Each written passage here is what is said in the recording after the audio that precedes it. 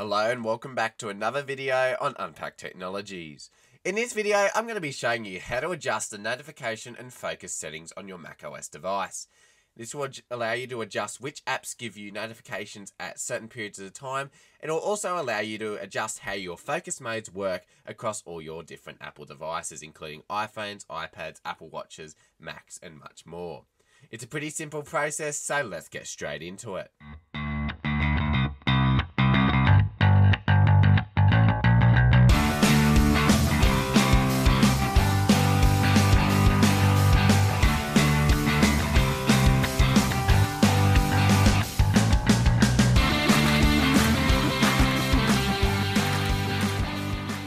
Alright, so to adjust these settings, what you need to do is go into System Preferences on your computer. So we'll go into here, or macOS Ventura, it may be called System Settings now. And what we'll do is go on the right hand side of the page, it says Notifications and Focus.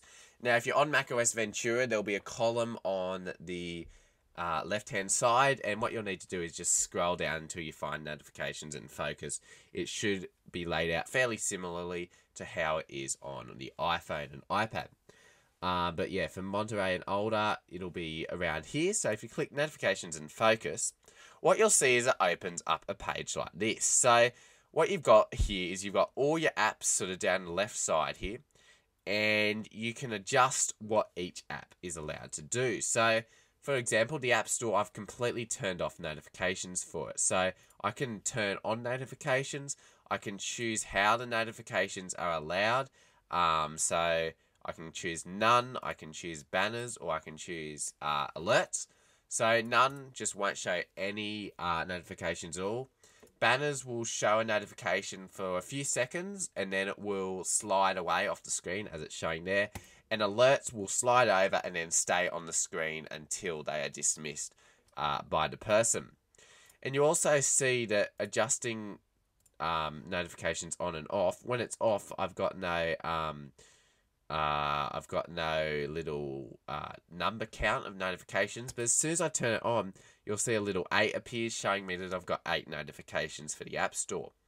I can also adjust whether it allows time-sensitive alerts, and these are all on by default, whether it shows notifications on the lock screen, whether it shows in the notification center, which is, if you click up where the time is, that's where your notification center is there, and also whether it has the badge app icon. So if I turn that off, it will remove the little number from the app, as is seen there.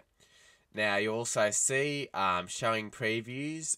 You can choose to show them always, even when the computer's locked, only when unlocked. So that's what's on by default, and that will require you to enter your password to show the previews for the notifications, or you can just choose to never show them at all, even if your computer's unlocked. And then you can also decide whether it groups notifications automatically by app, or whether it's just completely off altogether. And then you'll see down the bottom here that there's a few options that apply to every app universally across the board. So these are the specific app options here, what we were just going through. And then at the bottom, this applies to everything and it will override whatever's set per app. So we can see show previews, whether it's always, when unlocked, never. That will adjust it for all apps. And then whether you allow notifications when the display is sleeping, when the screen is locked, or when the screen is mirroring or sharing the display. So they're your options across the board. And you'll see for all of these apps, I have the same options here of what I can choose to do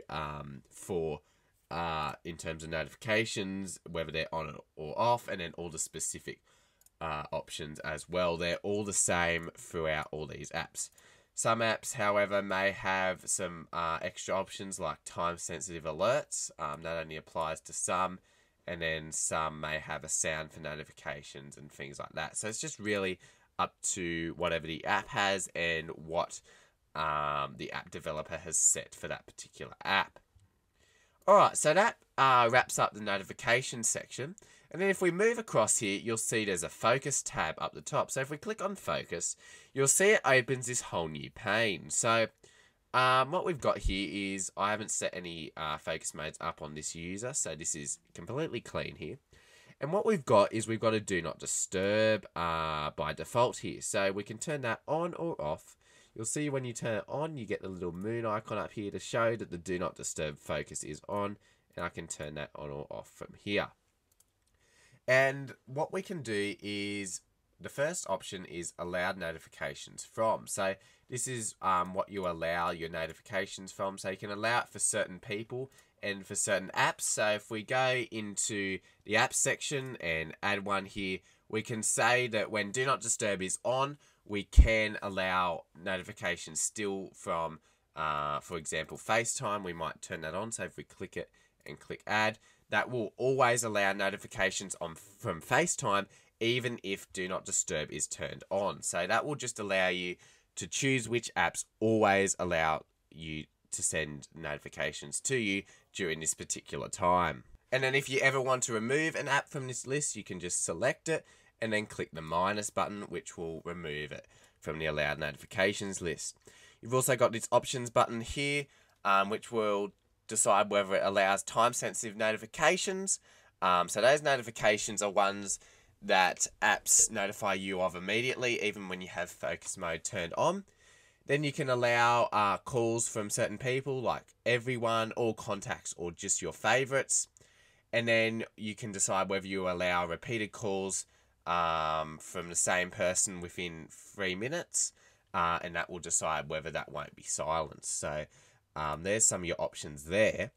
And then you've also got options here about turn on automatically. So you can decide whether, for example, if you want do not disturb to turn on during your work hours, it's selected here whether you want it on 9 AM to 5 PM every day. If we turn that on, it will mean that it always turns on do not disturb between those hours of the day. So it will schedule it to activate during that time of the day, which is very helpful. And you can also add your own based on time. For example, here you can choose your time and what days that's active, or whether it's by location, or whether it is by app. So if you choose it by an app, if you open a certain app, it will turn on do not disturb. And if you choose it by location, it will do, whenever you arrive at a certain location, it will activate do not disturb on your computer. And that applies across all focus modes depending on whatever you want. So you can add a focus mode here, and you can choose many different ones, such as gaming, mindfulness, personal, reading, work. And then you've also got some custom options. A personal one that I use a lot is the sleep focus mode that activates about half an hour before I go to bed, which helps me to wind down before bed and disables notifications and starts slowly blocking certain things from being used. So if you added a custom one, you can give it a name. So for example, if I wanted to do a sleep one here, I can give it a blue color, and then I can do a certain picture to represent it. So I can't seem to see any beds here. I'll just do this sunset one, just for the purposes of this video.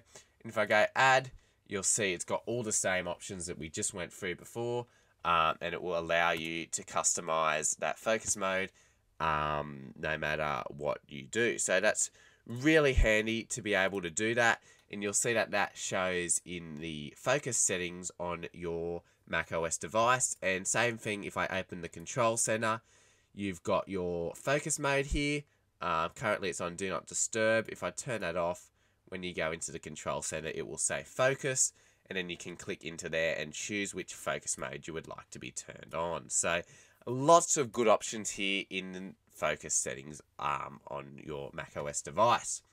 And yeah, that just about wraps it up for how to adjust the notification and focus settings on your macOS device. Hopefully this was helpful in allowing you to adjust your notification settings to best suit your needs, and maybe remove distractions from certain times of the day, especially using the focus function on your Mac as well. And that will allow it to work across all your Apple devices super seamlessly. So if it's activated on one, it will then activate it on all your other devices as well, which is really handy.